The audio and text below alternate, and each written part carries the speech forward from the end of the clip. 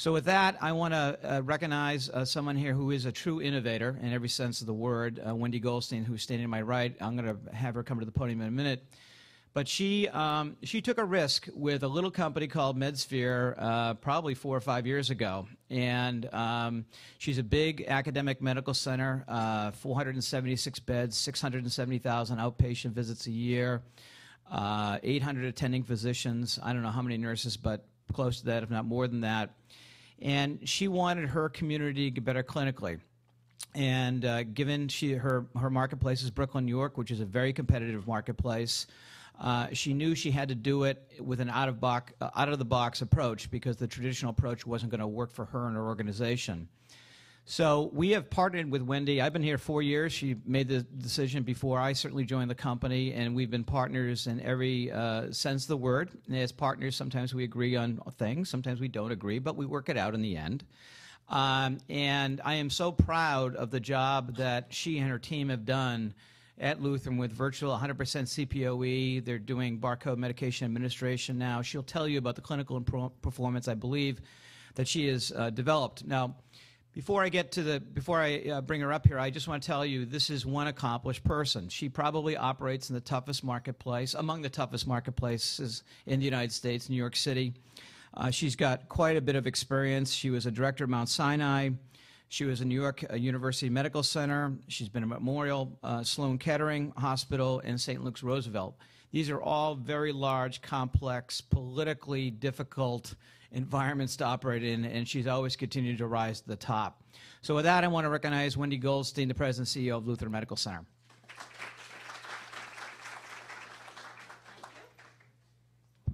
Good morning, everyone. I'm going to sort of, where do I turn the slides from? I'm very technologically advanced, as you can imagine. Right. Yep. Thank you. Thank you. Actually, I've brought my CIO, Steve Art, and my COO, Claudia Kane, with me because really, more than anything else, this is a team effort. And if you don't build the right team, there doesn't matter what product you got, it's not going to work. But in building that team, I think it's very important to think about the product and think about the company you're working with, because this has been a partnership for us. Ups and downs for sure, but certainly a partnership. And for an institution like Lutheran, the partnership is critical. We're not part of a large system. 468 beds seems like a lot to a lot of you, but in New York, it doesn't even start to scratch the surface when you're talking about thousands of beds in systems, and that's who our competitors are. So when we make partnerships, it's very important that they be strategic partnerships. And one of those partnerships has been with Medsphere, and you'll see why. So let me see if I can do this. We are an unusual institution in that although we are a community hospital, we provide an enormous amount of tertiary and very complex care. We're a level 1 trauma center. We're a stroke center. We're a STEMI center. So we've got ICU beds and NICU beds and all kinds of other stuff like that. But the thing about Lutheran that's sort of interesting is that Lutheran Medical Center is part of a healthcare system that we have created. We have a very large federally qualified health center system, a network. It's got over 50 sites in the 5 boroughs, so we're really spread out. When St. Vincent's Medical Center went bankrupt and closed a couple of years ago, their homeless program, which was in 4 boroughs, was taken over by Lutheran. So that we are really much more than just in Brooklyn at this point. We also have a nursing home, a 240-bed nursing home. 100 of those beds are subacute, and they will be coming into the network. We also have 700 beds of subsidized senior housing that we work with the federal government on. And we've got a home care agency, a small licensed agency. So we really are a little network. And what we have done is to develop partnerships, strategic alliances with a variety of institutions. So our cardiac program is with Mount Sinai, and our anesthesia program is with State University downstate. And each one of and Maimonides is with us on our behavioral health program. And our IT program is with Medsphere. That's the way we like to think about this. Lutheran is a safety net institution. What that translates into is we ain't got no money. That's the bottom line.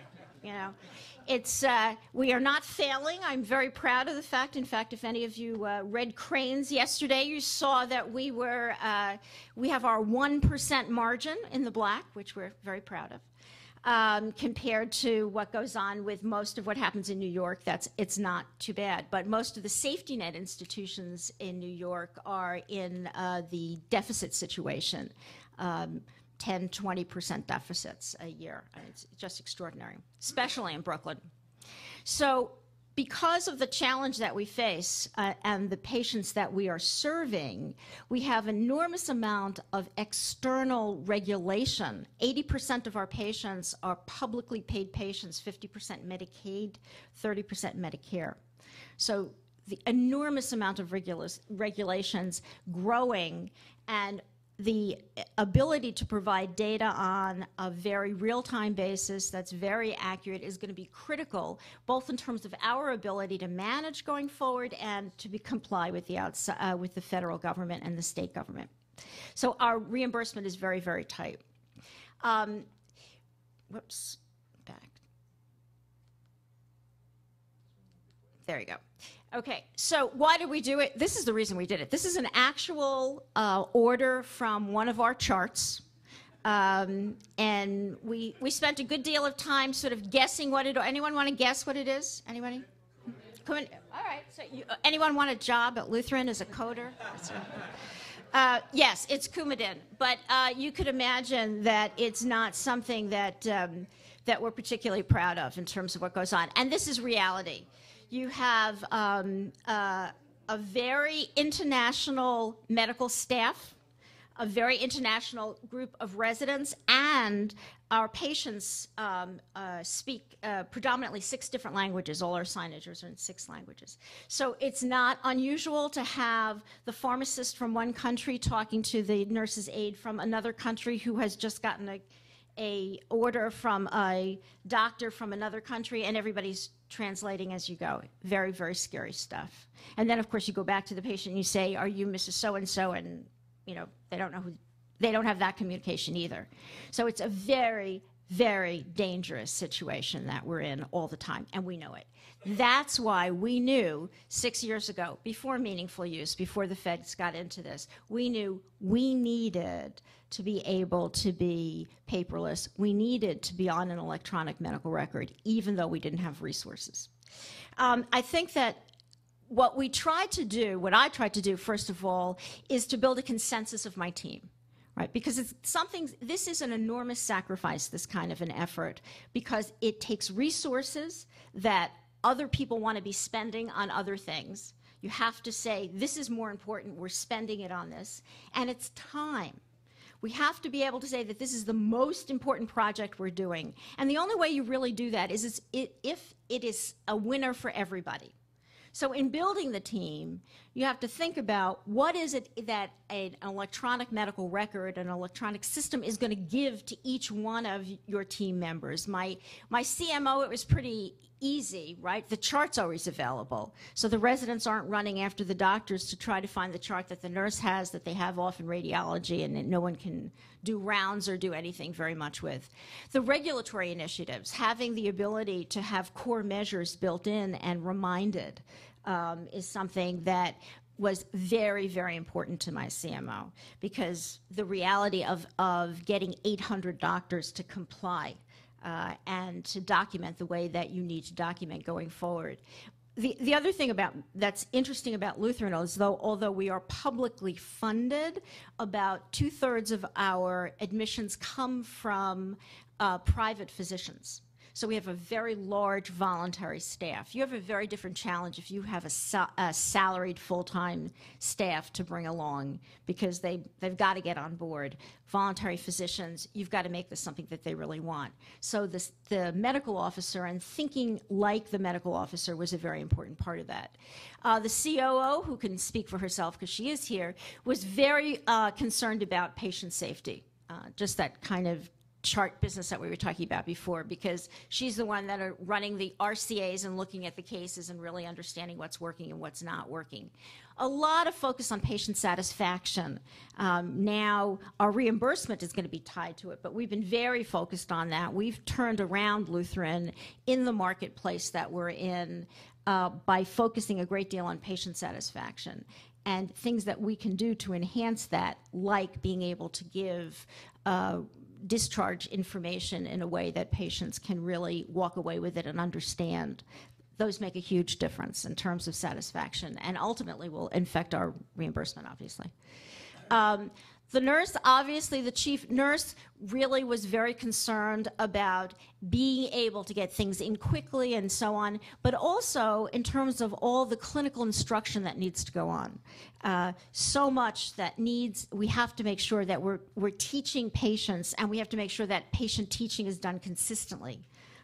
That it's very difficult to make sure that the nurses are doing everything that we say they're going to do at all the shifts, and to the degree that we can provide structure and support to them in the way of documentation, it makes it a lot easier, obviously. So that was one of the things that they were looking forward to. And our CFO, not surprisingly, was concerned about the numbers. But what would we do without him, right? So can we get complete documentation, and this is becoming more and more important, and I think with ICD-10 coming down the pike, it is impossible to do ICD-10 without an electronic medical record. I just don't think it's possible to even conceptualize the number of different things that need to be documented. And unless those are documented appropriately, then obviously your whole funding is going to go haywire. And we're very concerned, and I think most places are, that the government's going to really use this change in coding as an opportunity to cut back on reimbursement, just the way they have with saying that we've upcoded. Now there'll be a whole nother reaction to that. So, it's not specified enough. And if it's not specified enough, we're going to be losing dollars, which none of us can afford to do. All that's true. My biggest concern 5 years ago, 6 years ago, was the competitive edge. It was clear to me that the large academic medical centers in New York were going to go with systems, perhaps the Epics and whatever, and that if I was going to be able to recruit good residents, if I was going to be able to recruit good attending staff, I was going to have to be able to give them the same tools, ultimately. Otherwise, I was going to be left behind. And that's something that, as a community hospital, we're always fighting to keep up with the technology, because if we don't have it, we just get tossed aside. Getting a cardiac cath lab for us was critical 7 years ago. Getting an electronic medical record, we think, is the same kind of competitive edge going forward. As difficult as it is to get staff to support things now, we really believe in 5 to 10 years from now, they're just not going to want to work at a place that doesn't have electronic support. So what was the history at Lutheran? We built a lot of stuff in-house. We have a fantastic IT department, which really, I think, enabled this project. I don't think 5, 6 years ago, an average hospital could have really partnered the way we did and brought as much to the development table. So we developed our own physician portal, which enabled our physicians to access the various systems that we had. The systems were not totally integrated, but they could individually access these systems. They could not order, but we could access results, and that started in about 2003. So it started to build up physicians getting used to relying on an electronic source of information, even when they weren't in the office. And that was a very important foundation piece in getting a group to support this and go ahead. We surveyed a lot of vendors to see what was available. We came out with some astounding dollars. For us, were just way beyond anything. And I think if you look at a number of the safety net hospitals in Brooklyn right now, a number of them are really have huge debts due to loans that were taken out to try to keep up with technology. And we're determined not to do that. But it was a real challenge when we saw the dollars involved. So my CIO actually found that we could buy Vista under the Freedom of Information Act, which we did for $41.16. The problem is we got the thing, and we didn't know what the heck to do with it. I mean, well, we puddled around with it for a while, but it was very clear we were not taking this and making this a product that was usable.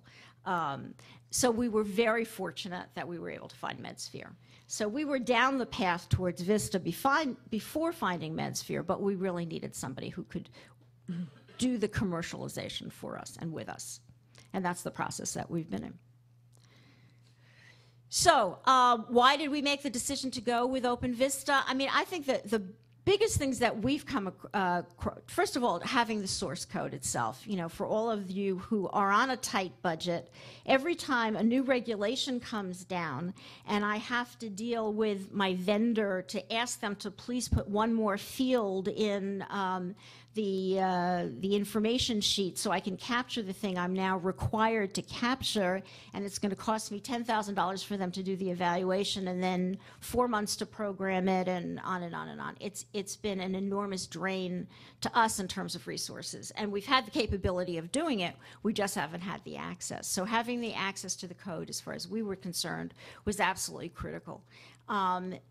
Having the whole idea of open source developing over time and being able to keep up to date with different things was very important, and not really being dependent on a vendor that would be able to sort of lock us up. So we could afford this. It was a stretch. Even this is a stretch for a place like ours, but it was an investment in our future. And we invested an enormous amount of time that went along with the dollars. So we spent less dollars, but a lot of people time, The AEMR challenges that we faced, I think it's the same thing that a lot of folks face, but we didn't really have a 24-hour support operation at that point. It was really sort of 9 to 5. We didn't have easy sign-on. This was a big deal. We had to really work on this because it was, again, it's back to what we were talking about before. If it's not easy for the doctor, they're not doing it. They're just not doing it. And, you know, it's saying you can punch in this and tell them your wife's birthday, and, you know, it's not working. They need to swipe in, they need to swipe out, they need to be able to make these things happen very quickly.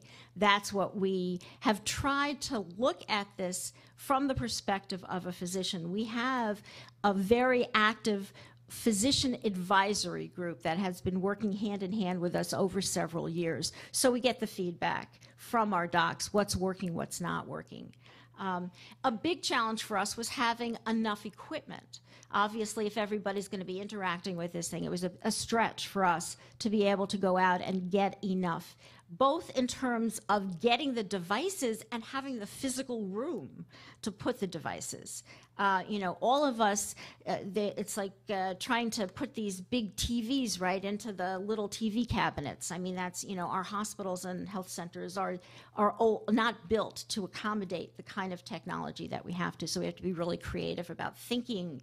Now, as things go wireless, obviously, it becomes easier and easier, but to tell you the truth, I'm in the kind of community, I'm not putting a whole lot of wireless stuff out there that people can walk out with because it won't be there. You know, I have my chairs bolted down in my waiting room for a reason. So we're not walking around with iPads and giving them out willy-nilly because they just won't be there. So it's a real challenge to be able to do it. We've worked a lot on customizing the product so that the product is really a Lutheran product. Even though doctors actually have worked in the VA and have some familiarity with it, we have tried to make the language that they are used to as much as possible. Now, of course, we used it as a change agent. There's no sense in bringing in a system like this and merely mechanizing everything you're doing. You really have to look for the opportunity. How can you do it better? How can you do it more efficiently? How can you think? And that's hard. And we spent a lot of time and money actually looking at our processes. How could we optimize the use of the system with the processes? And that was something that we actually had to bring people in and help us. We don't have a lot of infrastructure, staff infrastructure, but we augmented the Medsphere folks and our folks with other people to help us with process redesign, because that was essential to make it really work appropriately. Staff training is essential to success in any new product, and this was something that we have spent a lot of money and time and energy on. We've actually developed CDs that physicians can take home and do training online kind of stuff remotely. And we developed those kinds of things so that this would be things that would be very helpful for the doctor to do on an easy basis. But we did require that there be at least 1 hour of real-time training and that everybody actually be certified before they be permitted on the system. So you could train at home, but you had to go through the testing. The rest of the staff, it was up to 8 hours that they were really training. We obviously don't have the staff to do that training ourselves. We had to bring in people to help us. The big cost is not the cost of paying for the trainers, but paying for the backfill. So the nurse goes off the floor, you've got to fill that position while she is being trained, and you've got your double costs. So in budgeting and being aware of what is this going to cost you, sometimes I think it's better not to know the bottom line number and just sort of go through this blindly, because if you really see what the whole thing's going to cost in the end, you just can't imagine that you're going to get there. But I do think you have to think about these kinds of investments, really. The investment in training is a critical investment. And how are you going to do that on an ongoing basis? Because we all have staff turnover. You know, I get 100 new residents every year, and they're very tech savvy, and they learn very quickly, but they've got to be taught. And there's got to be a way to do that, because, you know, in the old days, the guy who had the job before sort of trained you on the thing, and the way they did it was the way maybe it worked and maybe it didn't, and maybe the mistakes they made, you made, and so on. You can't afford to do that anymore. So you've got to invest in ongoing support so that 24 hours a day the physicians and the nurses and everyone feel supported, and you have to invest in training. And you should invest in process redesign, because then you're going to get your maximum payback for that. Although I will tell you, in my experience of almost 35 years of doing this, and I've been in every one of the academic medical centers that I've been in, starting with NYU in 1975 when we were implementing the TDS system, which was really, dates me back there, if you will, the Technicon system. But it's always a matter of trying to bring everybody along and bring in this implementation in a way that makes some sense for the institution. You've got to buy your docs in, and you've got to make it work for the whole institution. And it doesn't matter how big the place is, how much money you have. The challenges are always the same challenges over and over again. So what did we get? We got what we needed, to tell you the truth. We got a system that has improved safety, legibility, efficiency, clinical protocols. We've got what we need now to make this work, and we're very excited with it. What we've done in terms of implementation, everyone says, oh, this is really bad, and everyone fights you, and look what happened in LA, they had to take the system out, and so on. I think the thing is, there's a way to implement these systems that you have a good chance of success and a way of making sure they're going to fail. So what are the elements of success in terms of this? Well, first of all, I think you need to go slow. Which, of course, is counterintuitive to what's going on with meaningful use and everybody running ahead. But you really got to think about what is your culture, and where are your staff, and how can you get them used to it. Our physician portal started some core number of people used to it. So we had 5-6 years of people thinking about a computer as something that could possibly help them in their offices and so on. So what we've done is develop that group of physicians that give us feedback on an ongoing basis, and we've rolled it out in a very deliberate fashion. We started with CPOE. which obviously makes some sense. We had the report. Most of them were used to getting reports. Now it was a matter of getting them to do the orders, and that was a whole thing. We used some systems that we had previously, and we hooked Medsphere up to that, the Vista system. The others we brought in entirely new. We tried to make it work in each area as it would work best for the physicians. And I think that that's made a very big difference in terms of what's gone on. We focused a lot with the residents, obviously. We're lucky. We have residents. Residents are young. They just do it, and it pulls along. So do I have a group of old-timers that really don't know how to even sign on? Yes, I do. But it's invisible to the rest of the institution because we have enough people that are doing it for them. Meaningful use, what you need to do meaningful use, it's in the system. It's there. The system itself, as you know, is certified. And then the process you need to go through is your application needs to be certified. And that's the process we're in right now. But all the elements that you need, whether it's the problem list or the advanced directives or the med reconciliation, it's all there in the system. And it's just a matter of making it work with your organization in the right way. That's very critical, obviously. So what we've done is we've really brought the system in stages. The only place where we've brought in clinical documentation so far was in the ED. The ED has been a real challenge, I'll tell you that. The ED is a challenge because frankly, the VA didn't focus a whole lot on EDs because that's not where they were providing a lot of care.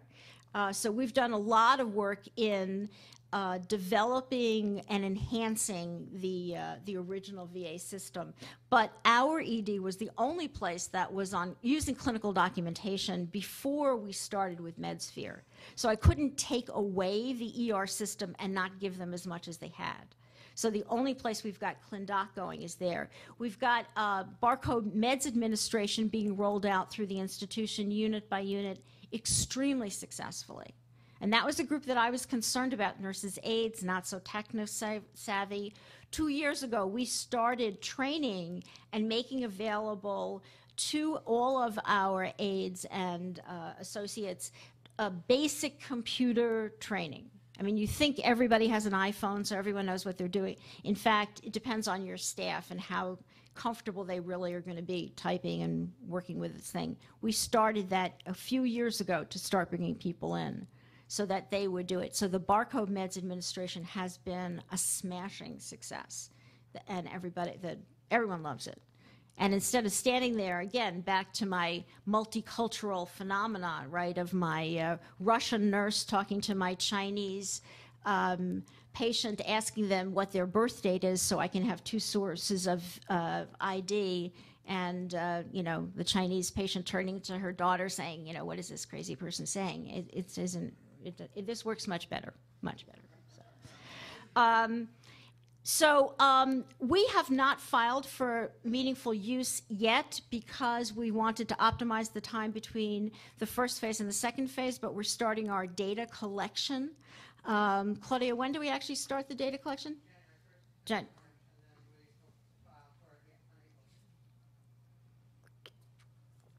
So that was just a cheap way for me to get something to drink. But thank you. I think the thing is that, you know, a lot of places are talking about meaningful use. Not so many places have actually gotten meaningful use.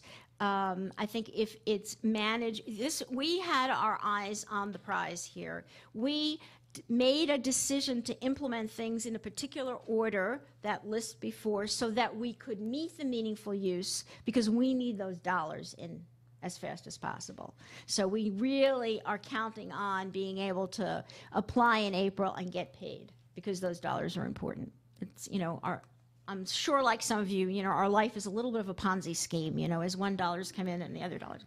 So that's what I sort of feel like in terms of managing these days. So what do you need to make it happen? What makes it successful? And I have to say, I think it's been successful. I think it's been tough. If you think it's going to be easy, forget it. And I would say this, even if you've got $1 bazillion and you're going to get some Cadillac system and all this kind of stuff, it's still very hard work. It's change. There's nothing more scary to your staff than change, and what that means to each one of them individually. And this is life-changing. You know, things are happening so fast around us. I don't think we fully appreciate how slow organizations are to change. You know, every 6 months there's a new iPhone that everybody's out on. But, you know, I still have a lot of doctors who come in at, 7:30 in the morning and scribble on their charts and go back to their offices and see some patients. A lot has not changed. A lot has not changed. This is radical. So you've got to get the institution, you've got to realize that that's what you're talking about, and that you're talking about a sacrifice on everyone's part. It's hard to learn new things, it's hard to do things, and it's great to tell everybody in the end it's going to be better. But you got to get to that place.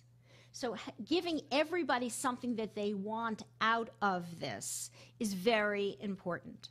It was very important to us that we identify a group of medical staff leadership that could deliver this for the rest of the staff. They became winners. It became theirs to deliver. And they were able to make sure administration did this and that and really was responsive.